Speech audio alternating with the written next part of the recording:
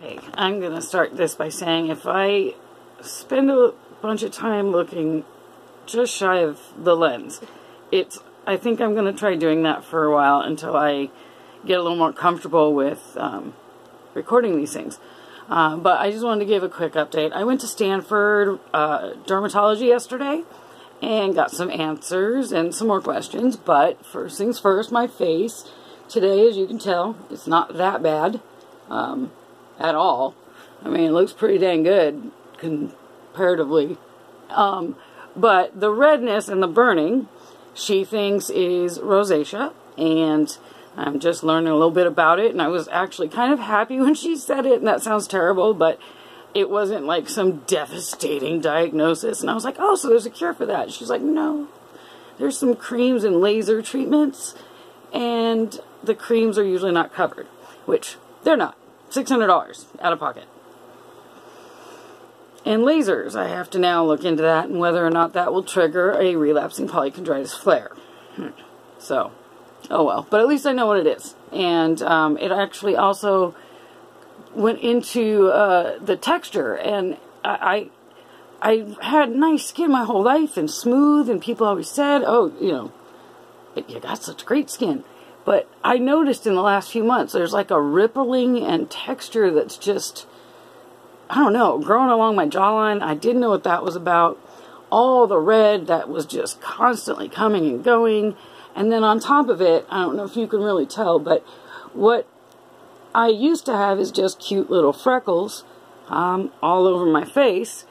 They're now starting to join together and, let's see if I can get the glare off of that, and look a little more like liver spots. And there's the newest one is starting right here. These two I developed in the last 6 months. And then there's one starting right up here. And though there's no definitive answer, it looks like it's being caused by the chemotherapy drug and immunosuppressive drugs that I am on for the RP. Because my arms, you know, I lost all my color. Brown island skin, you know, most of my life, and being bed and housebound for this many years, I pretty much just went white. And then in the last like 3 months, my arms started getting color again, and I'm not going outside. So still a little questionable as to why it's doing that, but it looks like it could be caused by that. So I wanted to address that. You know, there's some patches on my forehead that my husband noticed are starting, and it's just like liver spots all over at 45. It's cool. Anyway, second thing I was going to address is my teeth, because I have made reference to them. My perfect pearly whites. Yeah. I started off with a bad lottery for the teeth. Genetically, the people of Guam have weaker tooth structures. So I was born with that as half my genetics. So they were a little problematic growing up. And then when I had the coma in 2004 and all the medications that were pumped into me, it just like wrecked my whole mouth, and I had to have 4 root canals and 3 teeth pulled. And yeah, and then in the last 4 years, 5, no, I don't even know, recent history, I also got diagnosed with Sjogrens syndrome, which is an autoimmune disease that affects your, what do you call it, your moisture-producing glands.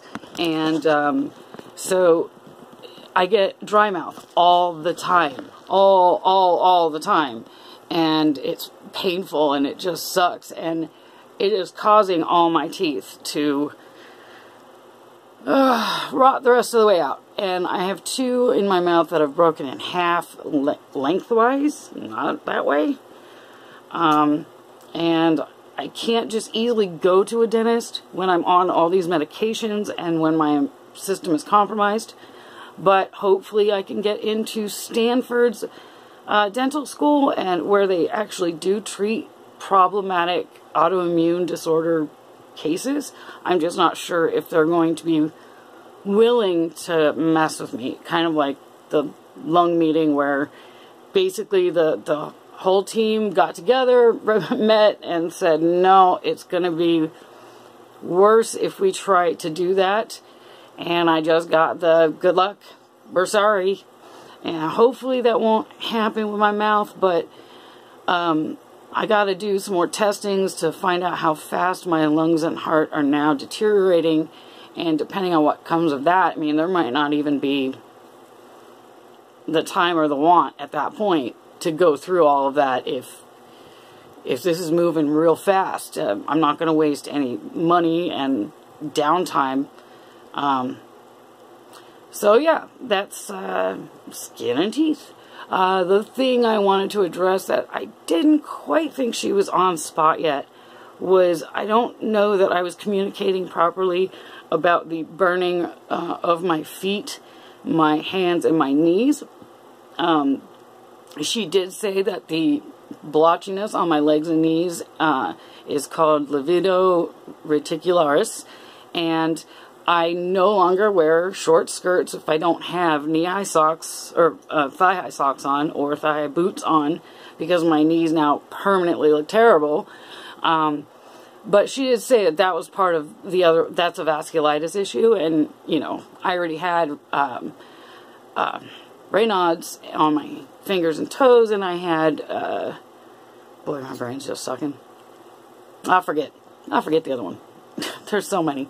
And so anyway, I don't think I was explaining it quite right because she's running a test for something that's kind of, most places aren't testing for it, but she did tell me that the triggers are cold and wet. And I did try to explain to her that I'm never cold nor am I ever wet. I have struggled to self-care.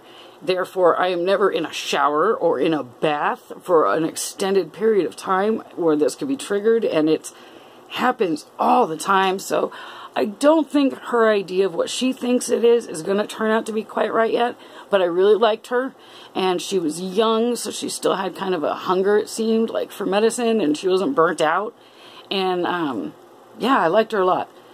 So hopefully we'll get, you know, process of elimination going. And in case you didn't know, autoimmune diseases are when your own body attacks itself. It recognizes whatever body part as a foreign object and tries to kill it. And if you have a system that is susceptible to, let's say, one autoimmune disease, like you got lupus, that means your whole body could get any of them, just because it means your system is set up for, you know, your body to not quite read its signals properly. So that if it seems like every other day I'm coming up with all the new diagnoses, well, that's because they run concurrent, is that how you say it, with the primary. And my primary is relapsing polychondritis, which apparently is not too common as a primary. And then I just am racking up a slew of secondaries, but it did make it more complicated to diagnose because I had so many systems that were struggling. So yeah, just a quick update. Just thought I'd let you guys know what's going on with my skin and all that good stuff. So wish me luck. I have my walking test and lung function test next week. To see how much has changed since the last time and hopefully get a better idea of what the future will look like. Oh wait, watch, you want to see? Oh, are we going to change right on camera? There we go. Huh, can you see my ear? Can you see it? This happened once right in front of a doctor while I was trying to explain the symptom. It did it right in front of her while I was talking and she was fascinated, so I thought, hey, I feel it starting. Let's film it. And there it goes down my cheek. But I can definitely, the burning started right here. And then you can kind of feel it moving across a little. But anyway, yeah. That's, oh, there goes the chin too. Ta-da! There's my magic trick. Skin colors. Yay. Okay, bye.